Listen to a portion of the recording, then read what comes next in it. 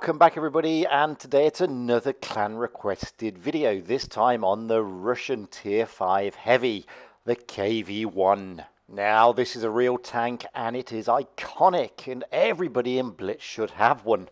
Well, in my opinion, because I love this tank. I think it's probably the best tier 5 heavy you can lay your paws on. However, not everybody loves it for some reason. Mainly because of its armor. And the armor is actually misunderstood because it has got amazing armor once you know how to use it properly. Now you can see there the armor profile, and it looks pretty bland. It doesn't look that great. It looks mediocre apart from the gun mantlet. And that will be true. Head on or side on, this thing is about as thin as a piece of paper. But that's not the trick with the KV-1. As you can see there, side on, it's just not good really. But I will get to the armor later because it's quirky. This tank has lots of different things going for it. For one, it's got 4 guns, 3 of which are level 5 and 1 is level 6. And they've all got different properties. So if you go for the level 6 gun, you're going to have great penetration and you're going to do really big damage. But it's going to take you a while to load your gun. Whereas if you go for the next one down, which is a level 5, you're going to have really great reload time, but you're not going to get great penetration. Simple as that. I will show you both guns later. Now, back to this armor. Now, the KV can side scrape, but it's got a trick up its sleeve. It's not your normal side scraping tank. You can't just plonk it straight on at 90 degrees and work. There you'll see, you'll track it and the armor at the front is very thin. Now if you turn it about 24 to 25 degrees however, all of a sudden you become a big red blob. Yes, the front is still penetrable, but you can hide your front, so don't do this guys. Don't side scrape it head on. You will be penetrated. You may deflect a few shots because you're side on, but you're not really utilizing the armor. Now turn it like this, you're keeping your front away from the enemy, you can get shots in, and the whole side of you is now blood red. Much better, and that is the trick with this armor. And it doesn't just work side scraping, you can do it out in the field. If you angle your tank correctly, shots will bounce, regardless of whether there's a rock or hard cover next to you. Trust me, I will show you some videos later where that is exactly what happens. So this is what you want to be doing. When you're side scraping with this thing, you need to be trying to get your angles at about 24 to 26 degrees. It looks and sounds difficult, but you can see the angle there. And after a bit of practice, you really will get used to it. And don't just believe me, go on to Armor Inspector and play around with it and you will see that the optimal angle for this tank is around 26 degrees. How does that look? Well, it looks like this.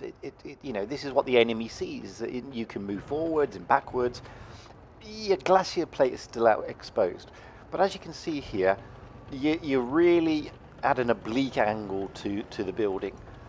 Now you could go the other way and hide your glacier plate, which would be much better. But anyway, what is it like out in the field? Now first off, I've put the level 5 gun on this. It's the top level 5 gun and it's got the fastest load time for the KV-1. What you get in reload time however, you sacrifice in damage. Simple as that. And we'll see that in a moment. Now, the KV-1 is a heavy, so it's not the fastest tank on the field. It's really not. It's got a top speed of about 25, and it lumbers along. And as long as you understand that it is a bully, and it really is a proper heavy bully, then you'll have a whale of a time. Now, look at this. You're going to do, you're doing 100 damage, 85 damage, but your reload is, wow, it's like 3 seconds. So you can rain damage really quickly upon these tanks. And I'm penetrating the Cromwell. Okay, the Cromwell's not got the best armor in the world, but I'm penetrating it pretty easily. I'm not doing massive damage rolls, but I'm doing damage quickly. And it adds up. You know, these 85s, 4 in a row, really add up to massive damage. So already I've only done 400 and something damage. The Cromwell's in trouble. He knows that. I've now got a Leo on my backside. I'm not too concerned. He's not the biggest threat. Funnily enough, you know, he's bouncing some, he's getting some, but what he's getting is minor hit points. I want the Panzer III, IV and the Cromwell. They are my biggest threats, especially the Cromwell. Now, because I've got a fast reload time, I can afford to do certain things. So, okay, take out the Cromwell. Now I need to take out the Panzer III, IV. But I see a tank over there, so I can take him out. And he's well within my penetration range and damage range. The turret's a bit slow. I'd love to have got round and snapshotted him, but I can't. So now I'm worried about the Leo behind me because my hit pool's going down because the Panzer III, IV is taking more damage than the Leo did.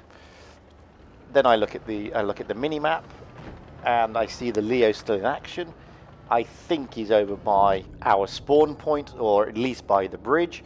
So it gives me time to focus on this Panzer III without worrying about a Leo coming up my backside. Problem is the Panzer III is a bit quicker than me. I'm in a Russian heavy. And there is the Leo over there. So he makes a mistake. I'm able to take him out. Now there's only 2 tanks left. We're in a good position. It's 5 against 2. The Leo's being a nuisance. The T-37 is being covered by the rest of my team. I need to go over there and help them out. Oh, the 37 is going to go very shortly, and the Leo is onto the bridge and trying to make a run for it. And who can blame him? He's got 2 tanks on him.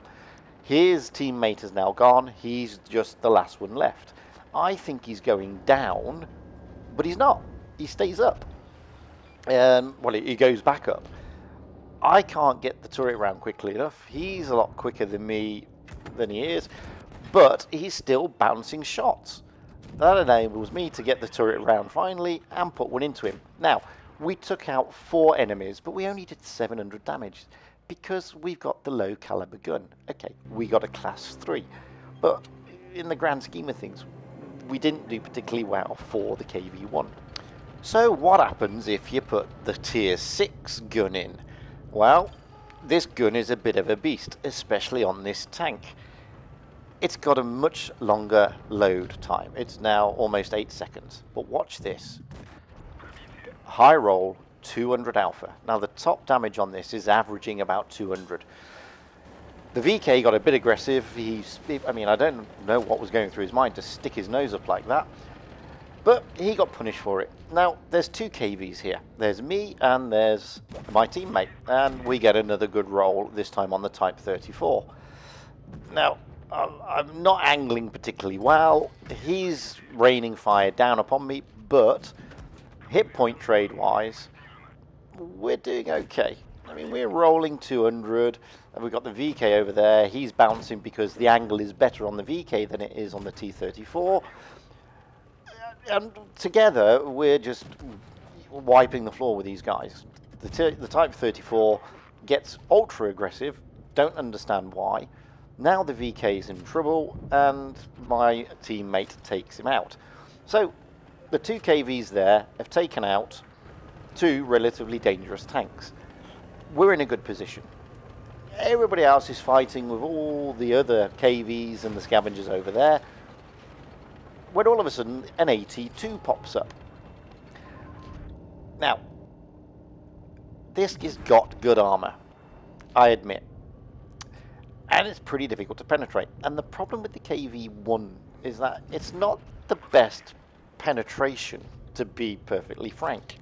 It's about 120. Now the AT2 front on has got pretty good armor, and you need to either get round the back or on the side or take out the cupola. But you'll see in a moment, when you go close, he's pretty difficult to penetrate with a KV-1, and we're both struggling to pen him. And I think we both got the top gun. Now, if we both go in together, he's going to have a problem, because now we can pen him. Now he's back to us. Now we've got the points where we can actually take him out. And we do okay. We roll about 1,290. Not a bad roll in that tank. And we get a 3rd class. That was a lot more damage than the last video, but with a top tank, but we only still got a 3rd class. And that was with more damage. So it's not always about the damage that results in what class you get. We're staying with the big gun, and now we're going to go out on Winter Melikovna. This is actually a really good map. Now, most of the team of the enemy have gone down. Now, we've seen 3 of them. You can see that on the mini-map. Chances are, most of them are down there. We get a nice roll on the Type 58, and we track him at the same time, and somebody else tracks him, which probably gives us the time to... Oh, we missed. That was a shocker. We could have had him there, but we didn't. We missed.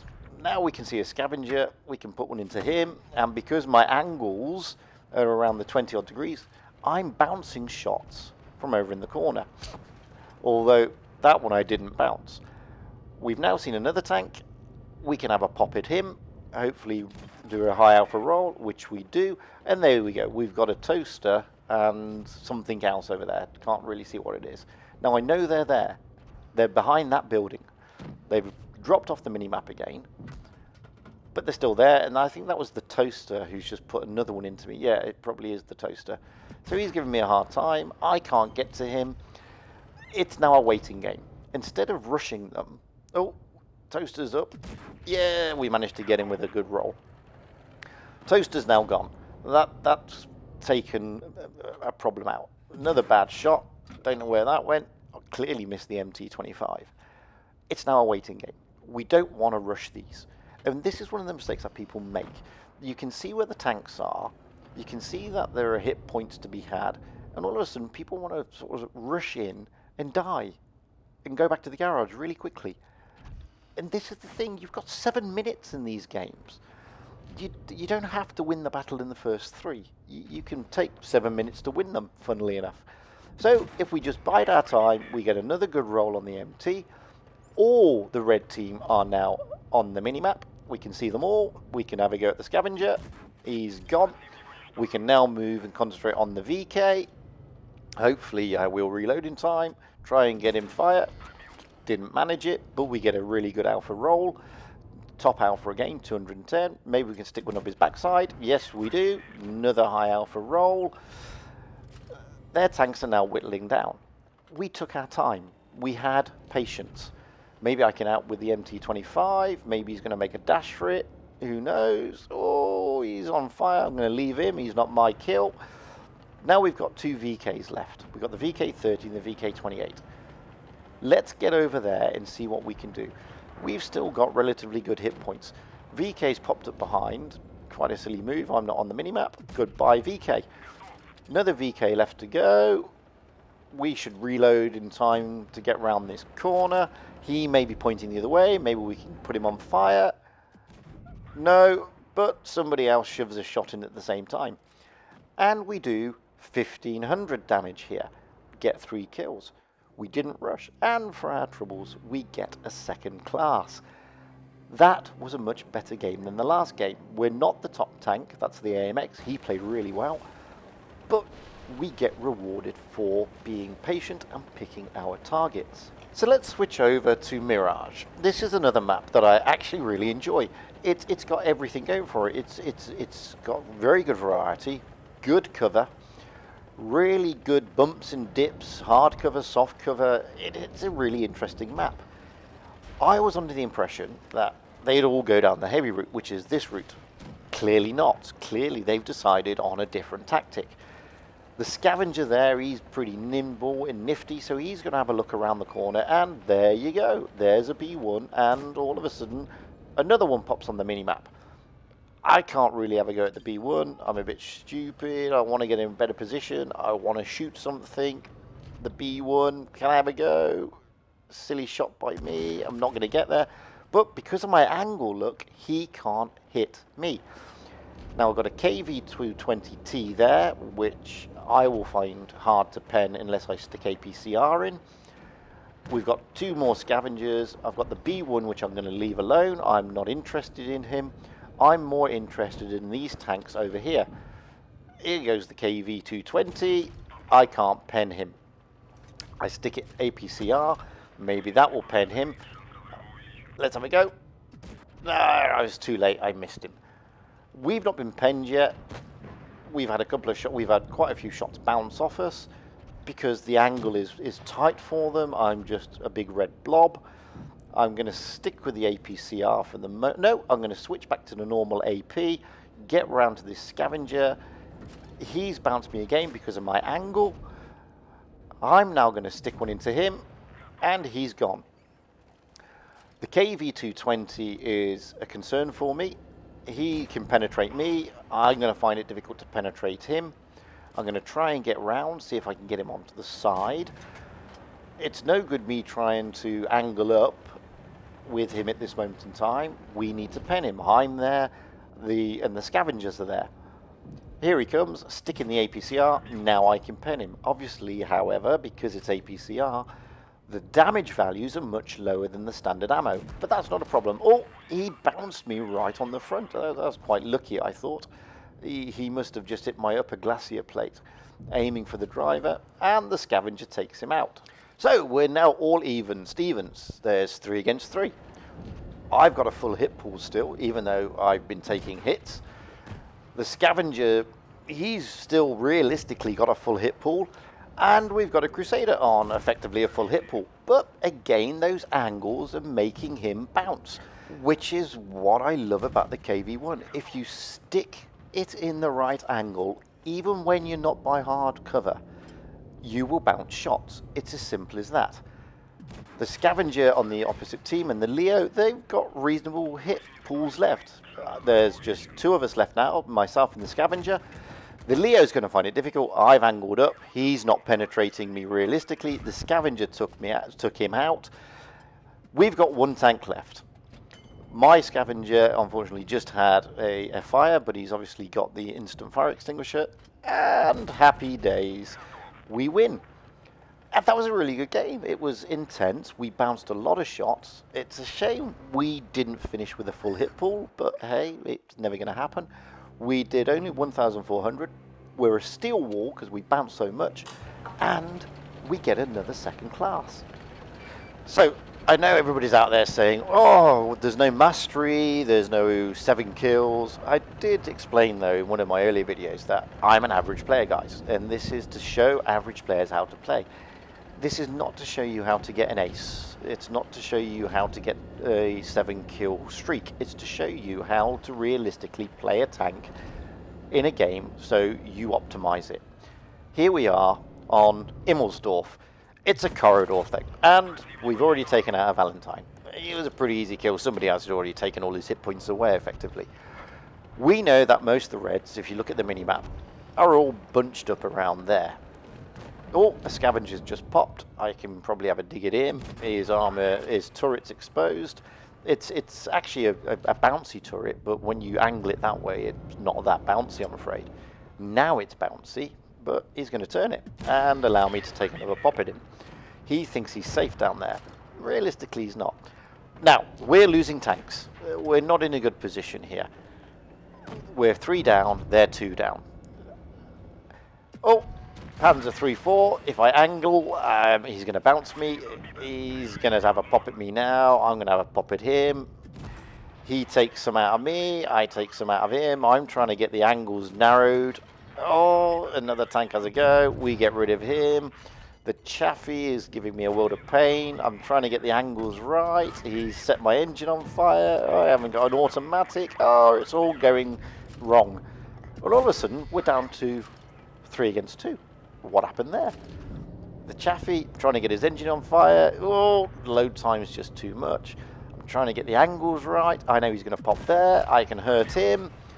I'd love to take him out, but I'm on a long reload. I've got to try and angle. I've got a DW2. My angle is too good for him. He's going to bounce. I still want one of these. Oh, the DW2 is going to stick his nose out. He's going to be punished for that. Now I want the Chaffee. He's the one who hurt me the most. But I can't get him because somebody else got him for me. Now that was a more intense battle. And you can see there we did 1700 damage. We got another second class. And this is the thing about the KV-1. It's a bully. In a brawl, it can hold its own, as long as you get those angles up. It's not got the fastest turret turn. It's not got the fastest turn circle. But it does have very good armor, if you know how to angle it. Angled, nobody will penetrate you. They will bounce all the shots. You stick your front nose out too far and they can penetrate. You get the angle wrong, they can penetrate. Your load time with the big gun is longer, but you're taking 200 alpha. I love this tank. This tank is a pleasure to go out on the battlefield in. I mean, you see that. I mean, I've just blocked almost 180 damage. It's a lovely tank, and I suggest you take it out for a whiz. You practice your angles. You see what you can do. You try your best. See, if you stick your nose out, you're just going to get hurt. You just practice the angles. Practice angling this tank. Practice getting everything sorted out. And your gameplay on the KV-1 will improve no end. And you will fall in love with it like me. I mean, I do absolutely love this tank. And I'm carrying a win rate of about 68% in it. Okay, that's not massive, but it is for an average player. And this is the thing about this tank. You can have really good fun in it. You can cause a lot of damage. If you get your angles right, nobody can hurt you. And you too can get your win rates up. And you'll love it. Anyway, that's enough from me, and it's enough from the KV-1. I hope this video's been a bit of use. Okay, I'm not super duper unicum. I'm not the best player at the KV-1, not by a long shot. But I love playing this tank. And if you've had problems with it, or it's not, you know, one of your favorites, give it another go. It's underestimated by some people, overestimated by others. It's not an OP tank, not by any stretch of the imagination, but it's a pleasure to drive. Anyway, guys, until the next video, I hope you enjoy yourselves and you have some happy tanking. And if you really want, by all means, send in requests. Tell me what you'd like to see, and I'd be more than happy to accommodate. Until then, bye for now. I've been Fuji and you've been great. I really hope you enjoyed watching this video as much as I enjoyed making it, and I'd love if you would press subscribe. Who knows, we can do some more. By all means, drop me comments, tell me what can be improved, and tell me what you'd like to see. I really love to know. Anyway, until the next time, guys, happy tanking.